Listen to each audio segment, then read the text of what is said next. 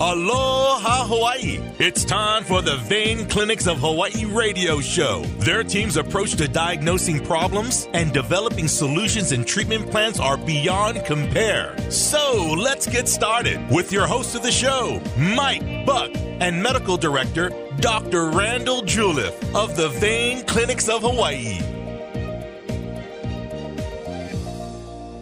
Well, aloha and welcome, everybody. Once again, I'm Mike Buck, and you're listening to Vein Centers of Hawaii on the air. We love this new show. We hope that you're getting a lot of benefit out of it. Dr. Randall Juliff is the proprietor, is the owner. We'll talk about that. I don't like calling proprietor owner. We'll give him another name in a minute. But he's certainly the founder and co-founder of a business to get you in good shape vascularly. This actually started on the Big Island. And in the last 8 years, it's grown from the Big Island to Maui, Kauai, and here on Oahu. And so Dr. Juliff spends his time getting lots of air miles going between all of these wonderful places. Right now, we're here so we can put together this show. And first of all, it's nice to see you again, Doc. And second of all, I don't want to call you the boss guy, the go-to guy, but this was your dream completed, and I know you started out with some associates, and it ended up that you did this, and now, my goodness, it's exponentially improved based on, I guess, not only your success as a practitioner, but the need for the services that you provide here in Hawaii. Yeah, absolutely. Yeah. Venous disease. Wait. So what are we going to call you? We boss, we founder, we chairman of the board, we the CEO, or we're the jack of all trades, master of none, except surgery. We know that you're a master of surgery. Yeah. Well, when I sign documents, I usually say medical director. Medical director. I like that. Okay, good. That's it. Medical director. I think what happens is, and before we get, this is, by the way, part 2, gang. If you weren't with us last week, you're going to have to figure out a way to catch up. We'll go through a little bit about it. But there's basically, it's pretty recognized after a long bunch of studies that there are 6 different classes of venous disease. Last week we talked about the first 3. This week we're talking about the second 3. So class number 4 is where we are going to be at. And I think that one of the things that I find important is developing a relationship with a doctor or with an office. So when somebody comes in and kicks some tires, they need to see smiling faces. They need to see a level of comfort. And you certainly have. I haven't had a chance to see your neighbor island clinics, but I certainly have had a chance to look at this one. And it's a warm place. I mean, the people that I saw waiting while we were waiting to chat with you, nobody was looking nervous and biting their fingernails and thinking, "Oh, I don't think I want to be here." Yeah. So that must be a big part of what you do, your people. Well, we try to keep things very comfortable because and that's important, not only from a trust standpoint. The people have to trust their doctor. But also, since we do procedures in the office, and most people know that that's kind of where they're heading. They're there to have ultimately some type of procedure to make things better. You have to keep things very comfortable and pleasant, and we go through a lot to try to make that happen for them. I mean, with respect to the discomfort that may or may not be involved, and sometimes there's a little bit of discomfort. Everybody is a little different. I think you're lucky, though. I think you're lucky because a lot of your patients, it's the first time they've had a treatment. They come in because of a symptom. Everybody starts going to the dentist when they're a little kid. Oh, yeah. So every year they have an experience that they may not enjoy too much. Yeah. So that must be, I do a great show with Dr. Russell Masunaga here, who's a great dentist. And he says there are people that 3 weeks before their dental appointment start getting nervous. But I think that once they see a practice, and more importantly to me than your staff, they're just wonderful. I hardly just meeting them, knowing they're great people. But I saw a couple of people sitting there reading magazines actually looking like they were comfortable. Yeah. That must be comforting to you. Oh, your patient wants to get help. Right. Yeah. Well, again, we try to do a lot to try to keep it comfortable for them and as pain-free as we possibly can. I mean, nothing is absolutely pain-free, but we try to keep it very, very minimal. As a matter of fact, speaking of dentists, we use a lot of local anesthesia. Same thing as a dentist. When you go. By the way, I got to jump in here because I know something, and I hope we're leading to this. You've got a dental friend that comes here from the mainland to get his veins treated. No, he's or another doctor, a different kind of doctor. Is another physician. Oh, okay, a physician. Yeah, that's a show of faith. Yeah, but that doesn't mean if you're a dentist and you're listening to the show online somewhere, come on over. He'll take care of you. Yeah. We'll treat. But we'll treat dentists too. Yeah, that's what I thought that I was getting at. So I'm glad I stand corrected. I'll remember that. But I do think it is significant, and I guess there are some tire kickers. Some people shop around. I know that I would. If I everybody thinks, well, my guy's the best guy in the world. How many guys have? Just him. You know what? Is he really? I mean, shouldn't you do a little bit of searching around every now and then? Sure. Yeah.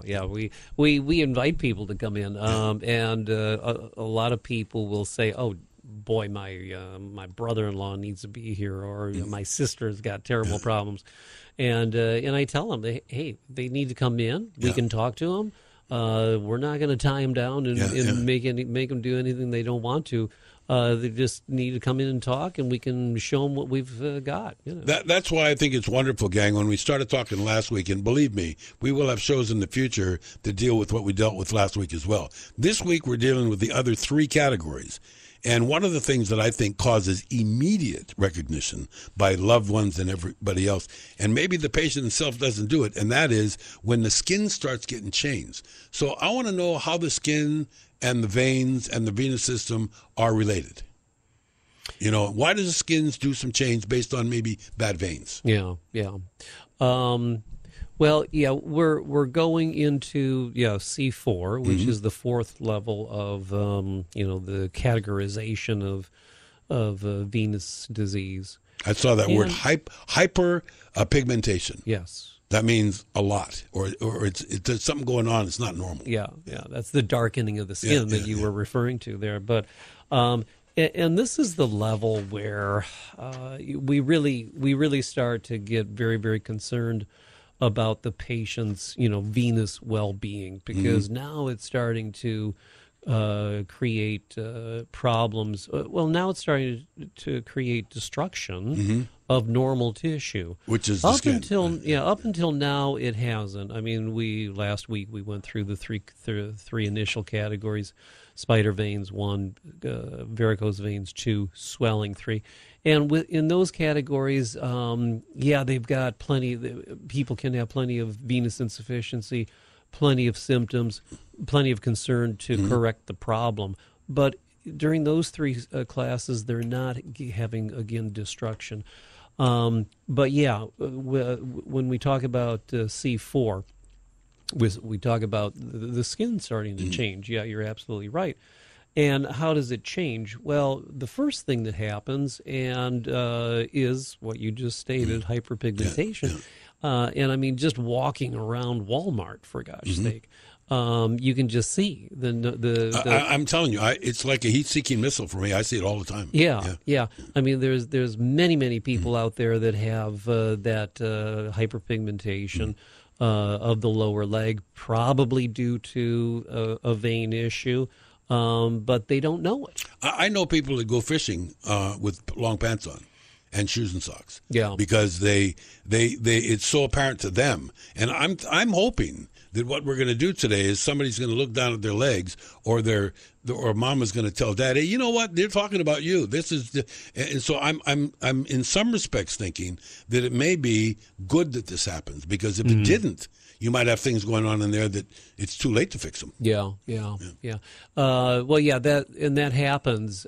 Patients will come in to the office and see us, and we have diagrams and pictures of all the levels. If this was our TV version, you could see the pictures that Doc gave me, and I'm looking at myself here in C4, which happens to be the one that we're talking about today. Yeah, but I think that the quicker somebody finds out. Once again, what we talked about a little bit last week is that I would find, and I am going to find, a level of comfort knowing where I am, because there's a clear path of treatment. Once you can say you're at this level, these are the treatments that you can do. Sure, that's comforting. Yeah, well, it's recognizing a problem that you can now define. The patient can now define the problem and be comforted by the fact that, even though I know now that I have a problem, at least I know I can do something about it. But what I was going to say before is we have these pictures up, showing the different levels of vein disease, and all the time patients are coming in and maybe they have their own problems, but they're pointing at these pictures and they're saying, "Oh, gee, my father looks just like that," or my mother-in-law looks just like that. Or honey, you look just like this. Yeah. So hyperpigmentation. When we start talking about skin changes in venous disease, hyperpigmentation is one of the first things that starts. And then another thing on the same level, and there's a couple of different levels within this category, but we won't get too technical. But hyperpigmentation, and people can actually start to get kind of a rashy change to their skin, and we call that venous eczema. Yeah, I just heard that term for the first time through you, and I was thinking to myself, okay, you put the two words together, and there's another word that's going to come up in a little bit called ulcer, and people have predetermined ideas of what an ulcer is, and that's not what we're talking about. It's not a stomach ulcer. It's a lot different. It's not a peptic stomach ulcer. Yeah. It's a puka. Sure. For want of a better expression. Right. It just doesn't want to seem to go away for whatever its reason. So I'm guessing once again and reiterating, if you're listening to the program, or your husband is out working on his car, his boat, or your wife is out, with the grandkids on a shopping thing, if they've got this, in many respects, you can almost say thank goodness, because this isn't a normal thing. There's something that causes this. Now, that doesn't always mean, does it, Doc, that it's venous insufficiency. There Not can be always. other things, Yeah. but it certainly is an indicator. Yeah, an indicator of that possibility, and it commonly is. It commonly is part of the bigger picture of venous insufficiency. But yeah, there are other things that cause that, definitely.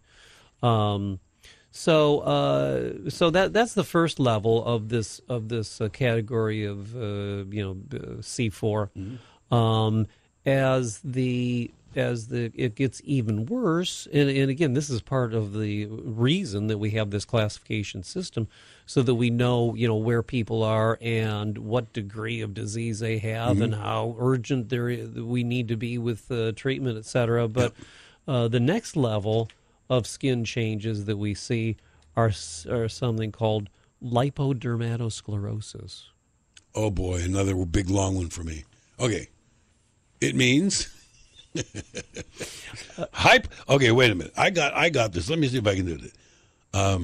No, I can't. Yeah, you can. Yeah, but I will. But I'm not going to do it. I'm going to practice it over the next week, and then we'll do it in the next show. But it is lipodermatosclerosis.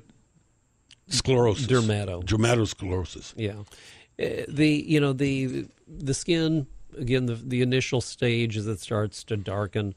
Some people, not everybody, has a reddish kind of rash that can occur, and again, that's that eczema kind of looking thing. But then, as the skin tissue becomes more and more damaged, it becomes thicker. I think last week you said something about leathery looking skin. Yeah, exactly. That's what I've got. This picture, gang. That's what it looks like. It looks like this is a bandage on the guy's foot. I mean, it looks like it's not even skin. Yeah. So that's lipodermatosclerosis, when the skin becomes thickened, and the skin itself is actually edematous. The skin itself is getting swollen. He's got a lot of excess fluid in it. And then there's something called atrophy blanche, so you can practice that one. Yeah, no, I think I got that one. It's atrophy blanche. Atrophy blanche. Okay. Yeah. And that's why we hired the doc. He's the medical director. Yeah. He's going to flash these things at you, but at least now you got a leg up. You're going to know what we're talking about when you get in there. Yeah. So that's just a whitish. Sometimes, and you'll see it in these pictures. I see it in this one picture. But it's kind of a whitish, scarry looking area of this inflamed, edematous, thickened, leathery kind of skin. So we're really heading into a danger zone. There should be danger lights going off when we see these people. Now, why does that happen, you might ask? Yeah, I need to know. And by the way, one of the things I learned in the previous show, and we're going to cover this again, is that you can sometimes reverse the cause of this thing not getting any better. But from what Doc said in the past, and we'll find out why, maybe some of the skin is kind of permanently damaged. and that the ability for it to get new skin from inside is gone, so that you shouldn't expect that all traces of this discoloration or this thickening of the skin is going to disappear. Yeah, no, it doesn't, unfortunately. And that's the first question everybody asks. Yeah, When I did. When they come Dang. in, and they have discolored skin, and we treat them, and they say, "Oh, how long is it going to take for this to go away?" And I have to say, unfortunately, probably not. I got another one, and that is, and I think it's an excuse that I used. Once again, your kids or your grandkids are the best ones. They say, "What's that, Papa?" Well, I got sunburned. Yeah. I mean, I had sunburn. When you see your feet or your legs are red, it's just sunburn. Right. When you're a little kid, you hardly ever get, if ever, sunburned feet unless you're lying down. So that means that I rationalized. I thought it's just too much sun. It wasn't. It wasn't that. Well, that's the other thing. A lot of it. Most people think it's either diabetes or sun. You have to say, well, the rest of your leg was probably exposed to the sun also. Why isn't that not? Right, there's one more thing too, and I'm not sure that this is a big part and parcel of it, but I do know that sometimes you'll have a skin that is like maybe itchy and dry, and there's you may or not be allergic to something, but is that a symptom of maybe your veins trying to tell you something from inside as well? Absolutely. Itching. Itching and burning can definitely be a symptom of venous insufficiency in general. Certainly when you get to the C4 level, yes, because then you have all these, rashy kind of changes that are going on too, so even more so. Yeah, and I guess what you're going to do is you're going to talk about the way to get in there and treat things. It seems to me that some of those, the picture of the leg that I saw, there's not really a way to get in there from right there, or is there? I mean, do you actually have to open up that skin? How do you see behind it to fix the veins that are obviously right near it? Well, most of the time it has to do with the function of the veins that are actually further up the leg. Okay. So, so you're ultrasounding up there, you can see it. And it's the same problem that we've been talking. It's kind of a recurring theme of each of these levels. It has to do with vein failure of some veins. And that's always or usually a problem of valvular failure, but there can be also obstructive kind of reasons why blood doesn't move through veins the way that it should.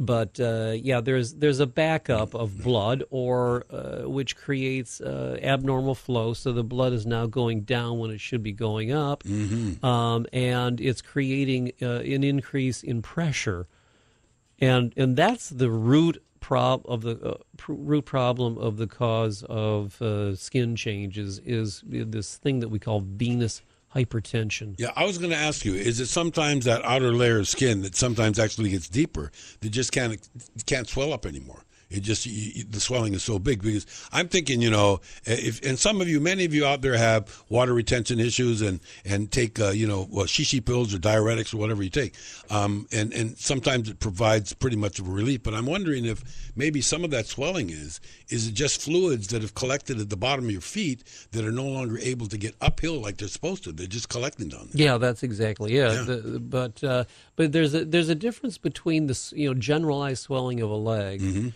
and the swelling or edema that we're talking about within the skin itself. Yeah. And the skin is really, in medicine we talk about end organ failure. Yeah. The skin is the end organ that's being impacted by this abnormal vein function. And the venous system is like a root of a tree. The main vein is the trunk, and then coming off of that trunk, then below is this whole complex of tiny little things that go out, way in the periphery, and the root system furthest away from the trunk. Those are the little veins and venules and capillaries in the skin. Gotcha. If you can kind of picture that. As a matter of fact, you love the skin you're in. There's a lot of stuff going on there. And then another thing begs the question. I've seen this in myself where one leg is not as bad as the other, or maybe one leg isn't bad at all. So I'm guessing that if there's somebody out there right now and they're looking at this leathery skin on one leg, they really do have an issue. Oh, yeah. Because otherwise it would have been equally distributed, I guess. Yeah, yes and no. Actually, now there are other specific reasons why somebody may have a lot of symptoms on one leg and like nothing on the other. Well, I mean, a couple we shows, see Doc, that. we talked a couple shows about a guy that didn't have any valves in one leg. Right. You know, so obviously that leg was full of nightmare, and the other leg was perfectly normal. Yeah. And there are a variety of different things that might cause that.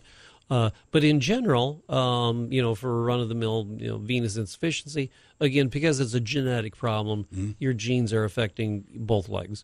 And so the problem is often seen in both legs. But it's not uncommon for people to come in with one leg clinically looking a lot worse than the other.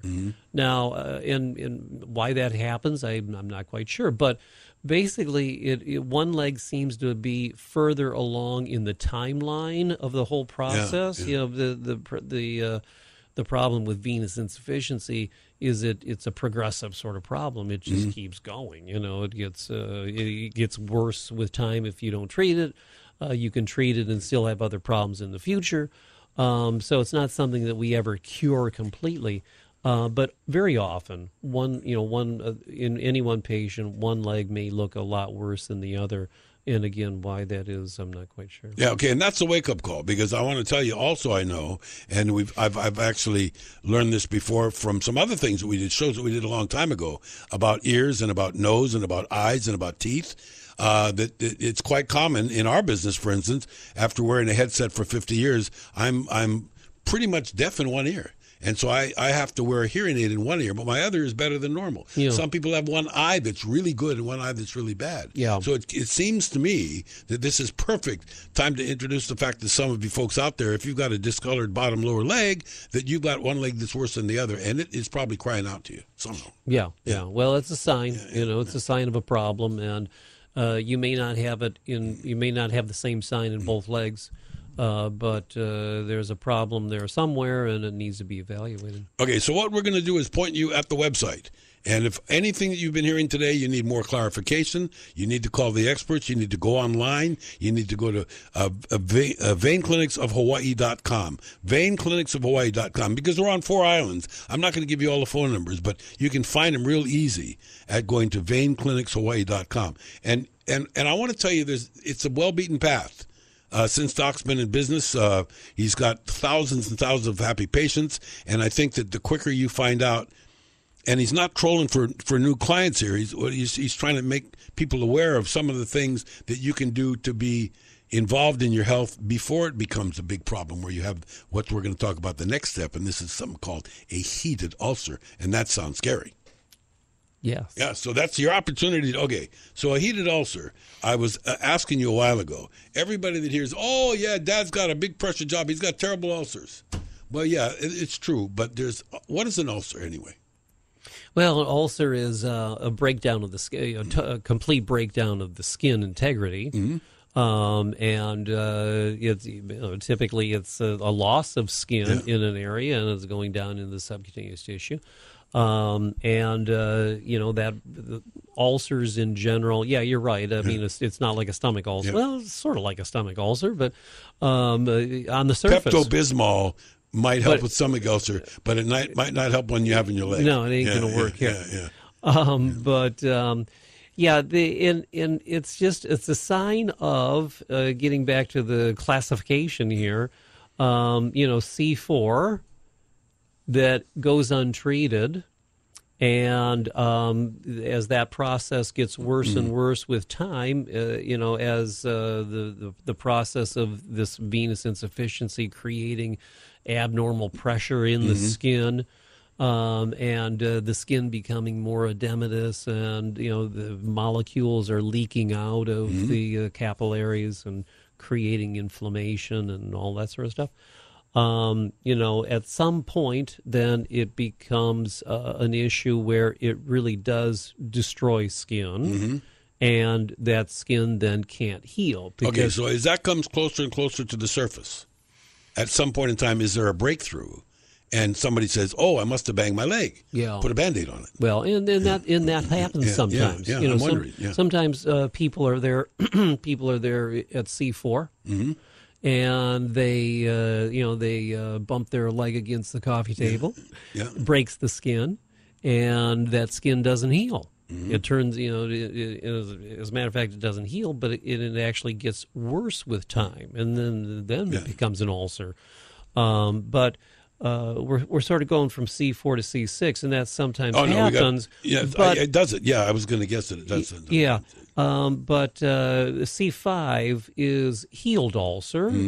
And what does that mean? Well, that means that the patient, at some point went from C4 up to C6, which is an active ulcer, and that got healed for one reason or another. Are some people luckier than others, doctor, that they do heal? In other words, they got that ulcer, they did get the hole, but instead of staying open for weeks or months or sometimes you said even years, something neat happened. It healed. Yeah, sometimes it can heal. Yeah. Sometimes it can heal, by itself, just because of, or as a result of their home remedies. Sometimes people go to wound care clinics, for instance, and wound care clinics are great places. They get ulcers healed and other types of things. But sometimes the underlying problem is not fully addressed.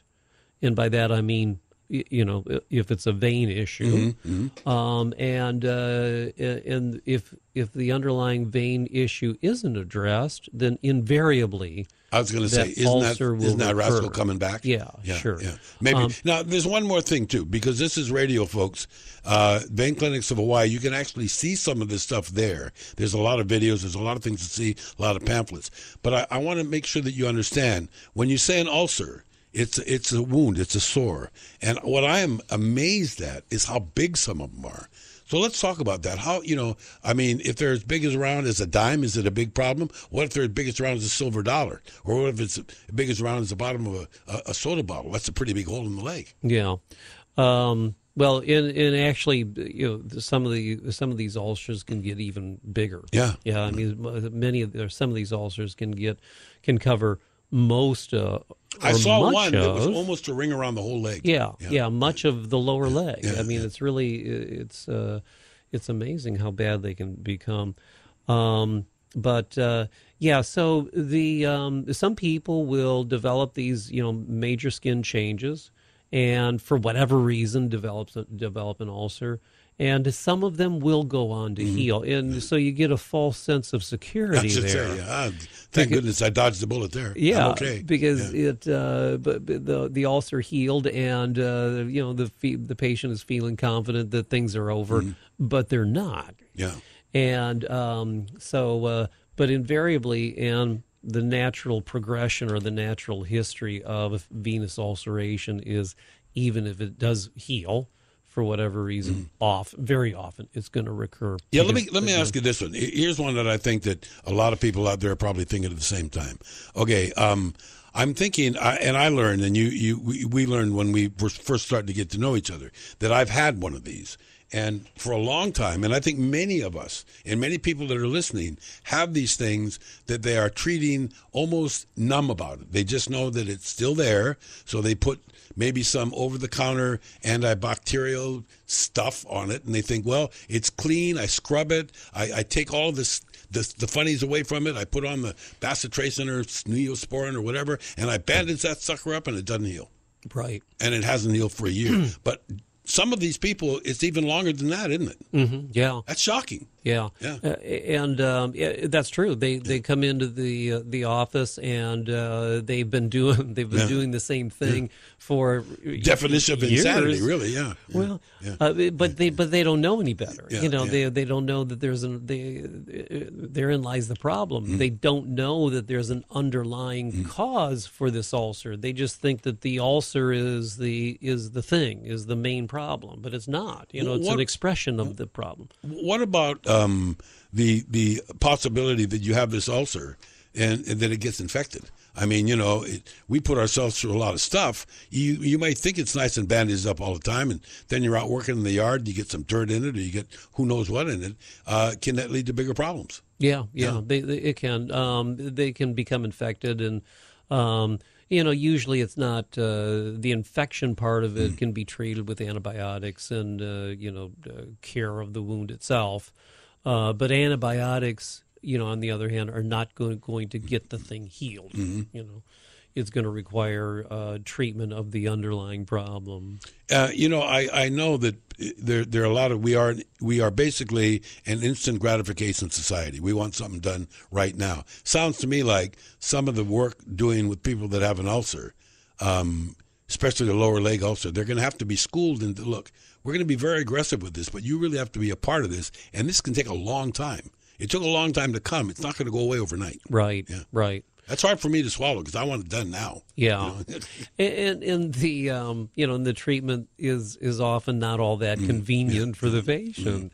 The main reason why because of the skin changes and ulcer formation and the non-healing of the ulcer, etc. The main reason for that again is the swelling or the edema in the skin. And that's what has to be addressed. And again, that edema in the skin comes from what we call venous hypertension, this constant downward flow and pressure because of the failing of the larger veins, your veins in your legs, and the valves. higher in the leg. And it happens down around the ankles and feet because that's where the greatest amount of pressure is. It's like the old Johnny Cash song, "The End of the Line." That's where it all ends up, exactly, right? Exactly. Okay, now, and I can tell you another thing. And at every single program, it's because I'm a firm believer in this, and Dr. Juliff and I have talked about this a lot off the air, is I firmly believe that almost all of us can get some help from wearing compression garments or socks. And I know that in Hawaii, it's something that you don't like talking about because it's sometimes hot and humid, and these things can be a pain in the leg, so to speak. But in actual fact, my question is, I know that it's not the cure-all, fix-all for everything, but how often is compression used in treatment of an ulcer? All the time. See, so, and why is that? Once again, it's counterintuitive. Why, if I squeeze something, would it make it worse? Yeah. It is. I never thought about that, but it is counterintuitive. But I'm glad you asked that question because that was going to be my next comment. But how do we treat the edema in the skin? How do we get rid of that? Well, we can manipulate their veins and do all the things that we do with respect to their venous insufficiency, but still we need to do something more. I mean, invariably, people come in with an ulcer and these terrible skin changes. We have to address that immediately. And the way that we do that is with one form of compression or another. Now, you know all about compression stockings. I do. I swear by them, not at them. I used to swear at them. But now it's part of my day. Yeah. The only thing, I got to tell you something funny. One of our dogs thinks it's playtime. When I get my shoes and my socks, and he just does not want to let me, and look, gang, I use these things, and Dr. Juliff can tell you why these are great. They're like scrub gloves. And they have little knobbies on them, and that makes it easier for me to, get that compression garment on nice and smooth. The minute I reach, and they're green, and the minute I reach for them, that dog starts barking and yelling. He's like, he thinks I'm putting them on so we can have fun. Play. So I end up putting them out in the yard so I can get my socks on. Yeah. But I think it's a habit for them. But once again, I think people need to be told mechanically how that helps. Yeah. Well, it helps because of the fact that the compression is relieving that swelling, the edema, not only in the entire leg itself, which it is, but more specifically the swelling inside the skin, which is the problem. That's what the problem is with the skin changes. You can have a lot of swelling in your leg for whatever reason and not develop these kind of dramatic skin problems. These dramatic skin problems occur because the swelling has gotten so bad and the pressure, et cetera, that it has been transmitted into the skin itself. So we have to do something to get rid of that swelling and decompress the skin compartment. I just thought of something, and I do have this discoloration in both legs, worse in one than the other. I'm being treated. I'm going to be okay. But I just wondered sometimes, how come it's not black feet? Because that's the bottom of the pile. My feet are fine. You know, I mean, I might have a few little, spider veins on my feet and on my inside of my ankles, the gator or whatever they call it. But the black stuff's further up. How come? Yeah. It's just, if it was below, I could just cover it up with shoes. Nobody'd see it. Yeah. That's the vanity. Well, that hypertensive, problem with the skin. For anatomic and probably muscular and activity kind of reasons, that doesn't happen in your feet. Okay. It's being your feet function a little better with respect to that. But yeah, we use compression, and there's a variety of different devices that you can use to create compression. Yeah. Stockings are the most common one. And yeah, you're right. Most people swear at their stockings. Nobody likes them. But when you get to this point, it's mandatory. You have to do something. Now, in addition to stockings, however, we often start people on a medicated wrap. Did they do that at home? Do they wear it all the time? No, they wear it all the time, and that's why it becomes a little inconvenient sometimes. But it's just something that you have to get through in order to get these things healed. But there are various medicated wraps and the things that you can apply to the ulcer and that sort of thing. But the main thing is some form of compression that's going to relieve the edema and the swelling in the skin. So one of the things that we use is something called an Uniboot. Uniboot. Uniboot. Made in Switzerland? UNNA. It's made somewhere. It's made somewhere. Yeah. Uniboot. And it's not a boot at all, but it's a medicated wrap. But we put it on, and the patient keeps it on, 24/7. And then they come back to the office a couple times a week, and we change that out for them. Okay, I get it. And that's one of the most basic sort of immediate treatment things that you can do to try to get these ulcers healed and the skin to start changing and becoming more healthy. Is there a light at the end of the tunnel for that? I mean, I know that most people say, Uniboot, this thing is terrible. I can't go out here. But yes, you can. And I must give credit right here, right now. Those of you that know people right now, I've seen a few people here in Kalihi where our offices are. I also know a guy that I see out in the Kahala Mall area and some other places, other guys, and mostly guys, but now some women that I've seen too, that are wearing these things. And you got to give them credit for it because they are out in the public doing the thing, and they're just saying, you know what, I don't care. I'm going to go do what I want to do, but I'm going to wear this thing because the doc told me I needed to. Right, Yeah. You see that periodically, at least they feel or they understand the worthwhileness of wearing compression.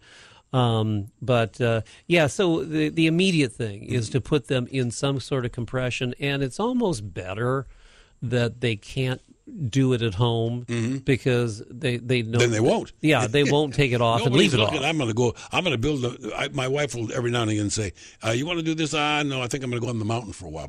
The mountain is elevate the legs. Yeah, and I know a lot of people probably have, and those of you out there that do this, I mean, good that you're doing something, and it certainly does help, and especially if you raise those legs so they're high enough, above your heart so you can actually get that gravity. But that's not going to fix you. The minute you get up, whatever caused that swelling will come right back again. Right. Yeah, and you can't spend your entire life with your feet above your head. Yeah. But yeah, so we immediately get them into something like that, and it's amazing, really, how quickly using that that particular wrap or a wrap of that type can make how quickly it can make things better. It really is very amazing, and that's before you even do anything else to fix the venous problem, the venous functional problem. Okay, now when we first met, I told you that I had an experience a few years ago where I had a severe trauma, a wound to my leg, and it just didn't heal. And it turns out that after I was examined, that the wound that was outside was also right on the other side of that wound was a really bad varicose vein. And it was the perfect storm. Those two things met up with each other. How often does trauma start the ulcer process for people? Probably fairly commonly. Yeah. I mean, So if you're out there doing that, it's not going to heal. Yeah. You think it's going to heal, it's not. In other words, isn't there medically, say, a length of time that you can give people right now that maybe you're dealing with this, and maybe they're dealing with it for 2 weeks, and they think they're seeing some improvement? Maybe they're going to heal. But if it goes for how long before you say, you know what, it's not going to heal. You need to get some help with this.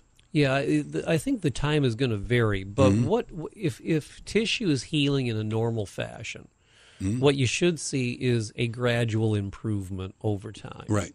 And when somebody injures their leg, and if they have venous issues that are going to lead to this sort of scenario, it's not going to continually improve. It's going to either get to a place and sort of come to a standstill, or it's going to get worse with time. That type of thing. Okay, now let's go back to this trauma incident where somebody gets hit. Obviously, the minute you puncture your skin or this big blunt force trauma, whatever you want to call it, blood starts flying out of there. At what point in time is that blood actually coming from the vein too? Well, probably all of it. Yeah, always. Yeah, because the veins are, especially if you have vein issues, the veins in the lower part of the leg are going to be dilated and superficial, and so you're going to injure veins, and that's going to create some bleeding, which can be problematic. And as we've talked about, sometimes people just spontaneously bleed because of the vein problems in the lower leg. And by the way, that leads, here comes another one of these, the dumb announcer questions. We have these two systems. Well, we have a lot of systems, but the two ones that we're talking about here are veins and arteries. And if I puncture a vein or spindle a vein when I get hit with blunt force, what about an artery? I mean, this artery is bringing blood down. That means if you cut that, it's just going to keep pumping out of that hole. How does that stop? Usually with a suture. Yeah. So but elevate that puppy up and put a tourniquet on it or do something. Well, the good part about I think the point here is that the good part about venous bleeding is that typically it's going to stop if you elevate whatever part of your body that is bleeding, and you put a little pressure on it. Now, an artery, no, it may not. I mean, just elevating your leg, if you cut a major artery, it's still going to pump. Yeah, right? It's going to the pressure. The pressure in arteries in general are much higher, obviously, than veins. So it takes a lot more to control arterial bleeding. How does one? I mean, we're going to wander around a little bit because when you said something earlier, it was spontaneous bleeding. When you bleed. Is that most likely a vein rather than an artery? Yeah. Okay, so don't try to rationalize. Oh, yeah, it'll stop. I'll just put a little thing about it. Yeah. Well, the good part is that you can get it. You can get it stopped. You can put pressure and elevate the extremity if it's your leg. But that doesn't mean that just because kind of like an ulcer. That doesn't mean that just because the bleeding stopped, everything's okay. That's a sign. Sure. Here's another one. And when somebody comes in, now this is, if you go to veinclinicsofhawaii.com, you're not going to see a big leg ulcer hitting you in the eye. But you are going to be able to find out about these things, because I think that some people come to the office, like we talked about in earlier shows and earlier today, as a matter of fact, for cosmetic reasons and just because they've got some little symptom. This is the big league stuff. Oh, yeah. This is really stuff that needs. So I'm guessing that most people want to be explained, and the first time they see that thing that you're going to put on their leg, they might say, "Oh, doc, I can't do that." Say, "Yes, you can, because it's for this period of time. Here's what we can expect if you let us be aggressive to help you here." Right. Well, yeah. And getting back to our classification system, ulceration, like we said, skin changes and ulceration. We're getting into the danger zone. Yeah. So we have to be a little more proactive, a little more aggressive in our treatment, so that we can turn things around. And a lot of people don't want the more aggressive type things that we have to recommend. But here again, we have to be a little more aggressive in our explanation and encouragement for them to comply with those types of things so that they will heal. You know, I'm glad you said that, because somebody was telling me the other day, and they broke their wrist, and they didn't get a cast put on the wrist. What they have is this thing that's underneath and a wrap, and it really is I think it was called a stress fracture. It wasn't a real big deal, but it nonetheless needed to be immobile. But it gave the patient the ability to relax it a little bit. Maybe if you get home, you get in bed, you put it up on a pillow, maybe the pressure, which is great to help healing, but you want to relieve it for a while, you can't do that. When you get a cast on, you can't. What if a cast goes over an ulcer? In other words, there's an ulcer as part of this guy's leg wound. We didn't know it was going to be an ulcer, but now all of a sudden he's healing a break, but there's something else going on in there too. When do you find that out? When you take the cast off? I mean, you know. Well, I don't know. That's a bad problem. Yeah, that's a bad problem. I'm not going to make the analogy of these bad problems, but I think what really needs to be done is that people have hope.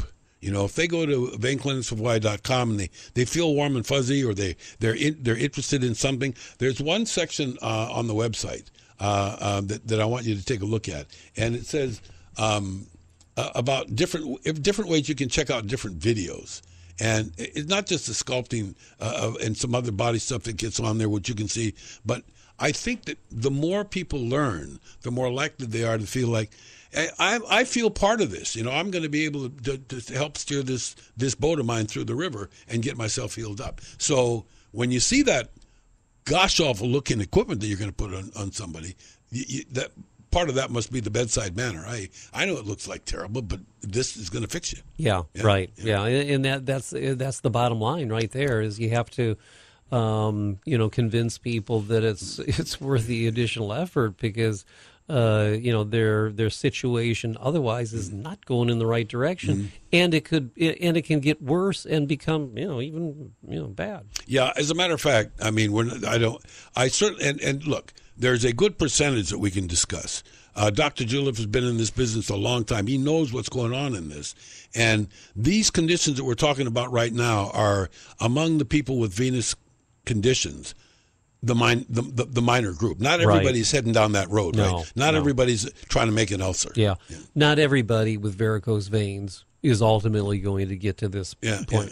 And it's probably just 10-20% of people with venous insufficiency that goes on for a long time and is untreated that will actually get to this point. So luckily it's the minority of people who get to these upper classifications. In the very beginning, what we talked about is, and this is, as you know, part 2 of 2 shows. If you missed last week, we'll figure out a way to do it again. But we're talking about the 6 classes of venous disease. The first one was the spider veins, which everybody wants to know about. Then we talked about varicose veins. Then swelling, which is the edema. Now we went to skin changes on this program. Now healed ulcer, and now the ulcers. So, but the pathway to these things, if you get more serious about getting it treated, must be at least very comforting for a patient to find out, okay, where do I stand with all of your other patients? Am I at this end, or am I right in the middle? Can I be treated really quickly? Can I be confident about it? And is the insurance company going to take care of me? Right. Yeah. That's a lot of questions people need to get answered, isn't it? Oh yeah. Good questions. Important questions. But just about so many people come in, no matter how bad their situation is. I mean, it could be very minor, up to very bad. But so many people come in and say, "Oh, is this the worst you've ever seen?" Yeah. So, I guess maybe some people would say, "I want to be the worst case you've ever had. I want to get you." Don't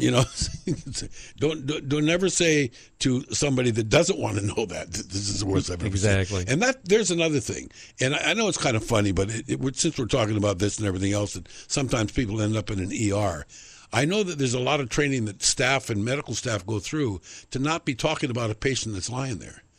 Because the guy can probably hear you pretty well. If you say, I don't know if we can fix this guy or not, this guy's a big problem. Yeah. You may have those thoughts, but you shouldn't verbalize, no. But what about when people tell you, okay, doc, I found my way to your clinic. I've had some tests. We're talking about my treatment. Tell me the truth. What do I do? What's my fault? And what can I do to be active in this? And am I going to get healed? Mm-hmm. And what's the scenario? necessarily how much is it, but how long is it going to take? Yeah. Well, it can be a little bit of a process. Yeah, definitely. By the time we work through it all. But hopefully they feel that it's worth it. Yeah. Well, I think that anything, I mean, sometimes people go to a hair salon and they get their hair cut and it was $40 and it's worth it because they look better.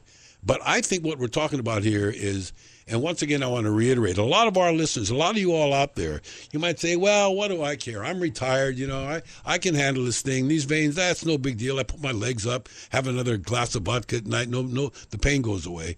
I think that you're creating a pathway where people can, instead of accept that they've deteriorated, is if not stop it or reverse it, at least handle it. At least get back out and find out what they can do with these diseases. Yeah, sure. So many people, like we've said before, they come in with symptoms that they think are just a natural part of aging or whatever, and they feel like they're destined. My turn. Yeah, destined to be like Mama had. I got it. And for the rest of their life. Yeah. So, I think that we can give them a tremendous amount of encouragement when we're able to, again, define the problem and figure out a treatment plan that is going to make them feel better. One of the things that Dr. Juleff and I discussed in the very beginning of getting this program together to start, enlightening you as to what's out there, is to really be able to be frank and be honest and be because this disease is one that sneaks up a little. It takes a little bit longer, but we are aging. And we are living a lot longer than we used to be. And some people may have put up with this, but then they might be 60 and they're going to die in a year or two.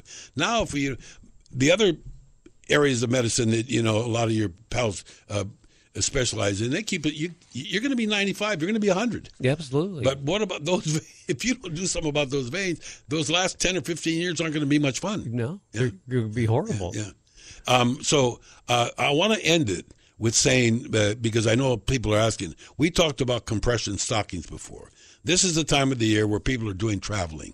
Please give somebody a little hint about why they really should pay attention to their legs and to their veins while they travel. Yeah.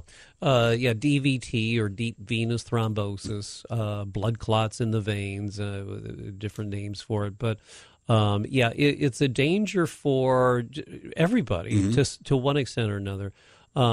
People who have venous insufficiency are even at a little higher risk, greater risk. Sure. But if you're traveling, if you're on a plane, if you're on a long car ride, if you're going to be, not very active, then the thing to do is to get some compression stockings and wear them on the plane. The other two things that you need to think about while you're on a long journey like that is to, wear your stockings, get up and walk, even though the cabin attendants don't want you to anymore. Yeah, no, it used to say, feel free to move about the cabin. Now they say, don't you get up. Stay in your seat. Keep the seatbelt buckled at all times. Yes. Okay, but what about the foot pump? That's what I do. Yeah, little leg exercises, absolutely, while you're sitting down. And maintain hydration. Preferably without vodka. I was going to say maybe the right hydration. The right type of Fewer hydration. martinis, more Perriers or whatever. Yeah. But here's the other thing. What if somebody does think that they're going to Chicago, they're going to go to some expo in Chicago. They're in Chicago and they have symptoms that they've never had before. And most people just shrug their shoulders, say, I'll go see the doctor when I get home. Yeah. That's a mistake. Yeah. If you have anything, any symptom that is concerning you, especially about your leg after you've been on a long trip, and this happens all the time. People will wait till they get home or they ignore it for a while. But especially associated with any trip or journey that you're on a plane or whatever for a long period of time, if you got a symptom like that, you got to look into it. Make some notes because it can be fatal. Whoa, that's the way we're going to cap this one. Glad you could spend some time with us. We're going to take care of you. Go to veinclinicsofhawaii.com, veinclinicsofhawaii.com for Dr. Andrew Juleff. I'm Mike Buck. Thanks for being here. See you next time.